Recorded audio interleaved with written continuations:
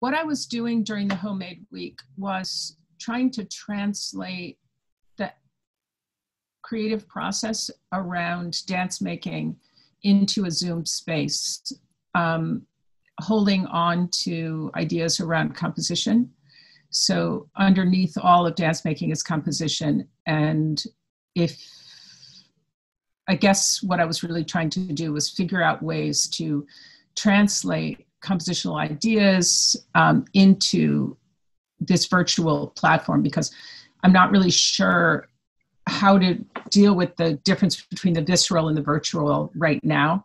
So it's a little bit of an experiment for me, you know, the Zoom space versus the space that we live in, the space behind the camera, the space out our door, the space you can't see in my room. All that stuff is really interesting to me, and what's going to happen.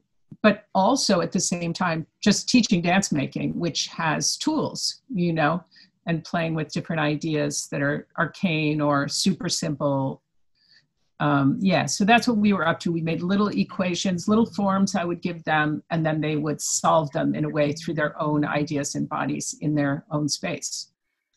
We were teaching and learning during an incredibly emotional week in our country, and I felt like it was really, I know this is a bit meta, but it was really fantastic for me to be with people that actually they were completely aware of what was going on here, and they were making dance. So the highlight for me was to have generative activities happening during a time of incredible anxiety, existential anxiety, really, and without pushing at all the idea of expressing the moment, because I don't really think of dance making in that way. I think of it much more coming in the back door.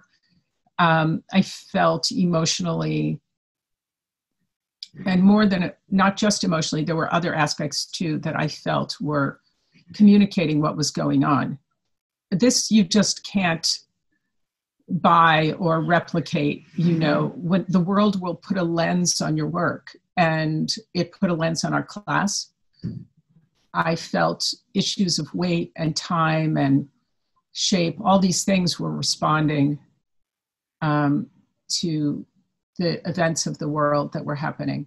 Once we solved the problem of seeing each student in a bigger space than the little tiny boxes, that just was a technical problem that became just incredibly important to solve. We found some really cool ways of using the camera. So in the live theater, our eyes are the camera. Our eyes are determining close-ups and wide shots.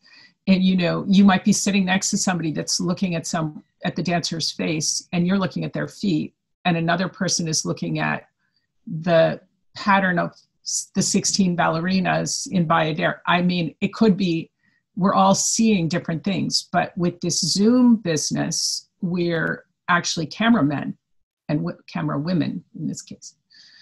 And we are we're cinematographers determining what we want the audience to see. This is really exciting work, you know, so I was stimulated by that. Yeah, the emotionality of architecture. The emotionality of architecture surprised me. At the potency of the rooms and the temperature of each room and the particular body in that room. I have memories of a particular body in a kitchen and seeing their back and their weight against a counter. I've another memory of a very different kind of body on a ladder. Another one against a wall.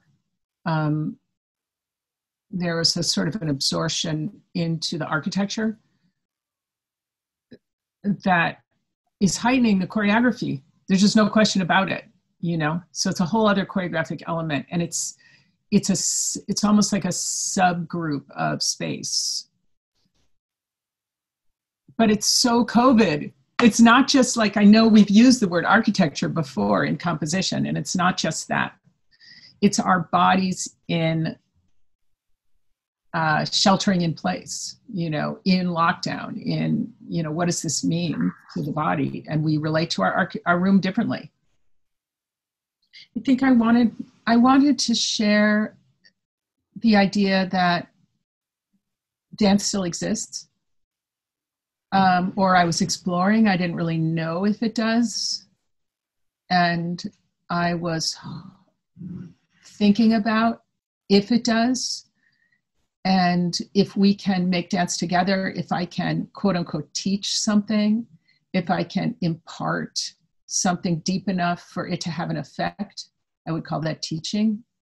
And dance is being made, the body is creating new material, then that would be a huge accomplishment, because it can feel pretty deadly this year, maybe year and a half, physically. So yeah, that's what I think.